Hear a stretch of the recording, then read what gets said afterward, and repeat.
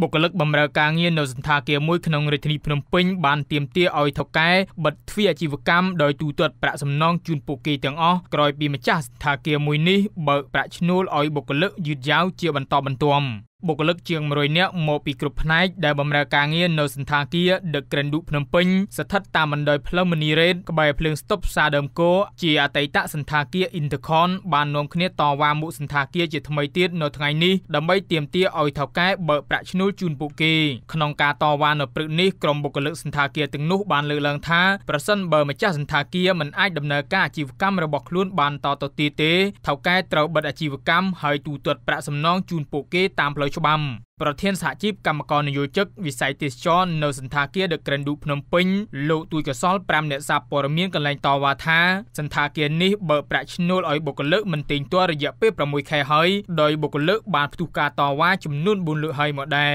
ប្រធានសហជីពរូបនេះឲ្យដឹងថាចាប់តាំងពីសន្តាគារមានបញ្ហាបើកប្រាក់ឈ្នួលឲ្យបុគ្គលិកមិនទៀងទាត់មកបានធ្វើឲ្យបុគ្គលិកមួយចំនួនលាឈប់ពីការងារដោយថាបច្ចុប្បន្ននៅសល់តែបុគ្គលិកធ្វើការយូរឆ្នាំចន្លោះពី10ទៅ20ឆ្នាំប៉ុណ្ណោះអញ្ចឹងខ្ញុំសរុបមកវិញថាសូមឲ្យក្រសួងពាក់ព័ន្ធក៏ដូចជារាជរដ្ឋាភិបាលជួយពិនិត្យមើលសន្តាគារនេះបើសិនជាมันអាចបើកអាជីវកម្មទៅមុខបានហើយមានបញ្ហាអីប្រឈមគឺសូមឲ្យបិទហើយទូទាត់សំណងឲ្យកម្មករអានេះជាការស្នើសុំរបស់កម្មករមិនអញ្ចឹងទេនេះយើងបុគ្គលិកផ្នែកទទួលទូរស័ព្ទភ្ញៀវដែលធ្វើការនៅសន្តាគារនេះរយៈពេល13ឆ្នាំអ្នកស្រីខៀវចន្ទថានិយាយថាករណីថៅកែបើកប្រាក់ឈ្នួលឲ្យបុគ្គលិកមិនទៀងទាត់នេះគឺពុំបានជូនដំណឹងឬប្រាប់ពីមូលហេតុច្បាស់លាស់នោះទេ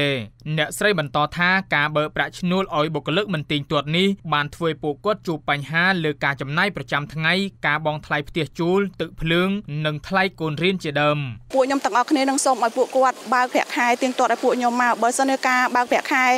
មានការលេតឬមួយក៏យ៉ាងមិនសូមឲ្យគាត់ផ្ដល់ជាលិខិតមួយសម្រាប់ឲ្យពួកខ្ញុំដឹងអញ្ចឹងណាបងកុំឲ្យពួកខ្ញុំរងចាំទៀតនៅពេលដែលពួកខ្ញុំរងចាំអញ្ចឹងពួកខ្ញុំត្រូវទៅប្រាប់ទៅខាងផ្ទះជួលឬមួយក៏តាមមិនដើម្បីពជាពេលអញ្ចឹងណាបងនឹងជាផលលំបាកពួកខ្ញុំអញ្ចឹងណាបងតំណាងសន្តាគារ The Grand Duke ភ្នំពេញលោកជាបន្ថនប្រាប់ VOD ថានៅរសៀលម៉ោង2នេះគឺខាងសន្តាគារបានដោះស្រាយដោយបើកប្រាក់ឈ្នួលជូនកម្មកររួចហើយប៉ុន្តែលោកសុំមិនប្រាប់ពីមូលហេតុនៃការបើកប្រាក់ឈ្នួលយឺតយ៉ាវនេះទេបាទចប់អស់ហើយបាទករណីអស់យើងចប់អស់ហើយបាទដោះស្រាយអស់ហើយតែមូលហេតុបានយឺតយ៉ាវណាស់ហ្មងណាខ្លងមកយើងកំពុងដោះស្រាយចប់អស់ហើយឥឡូវនេះអត់មានអីទៀតទេណាជាស្រាយហ្នឹងចប់អស់ហើយកាសអស់ហ្នឹងបាទប្រធានការិយាល័យអន្តរាគមន៍ដោះស្រាយវិវាទនៃក្រសួងការងារលោកមុំបូណាដែលចុះដោះស្រាយផ្ទាល់មានប្រសាសន៍ថាលោកមិនហ៊ានសម្រេចថាយ៉ាងណានោះទេចំពោះការទាមទាររបស់បុគ្គលិកប៉ុន្តែលោកថាក្រសួងនឹងខិតខំសម្របសម្រួលដោះស្រាយរាល់បញ្ហាដែលក្រុមបុគ្គលិកជួបបញ្ហាអញ្ចឹងជាជំហានដំបូងយើងសាកសួរខាងភាគីខាងក្រុមហ៊ុនហើយបងប្អូនហ្នឹងបានដឹងពី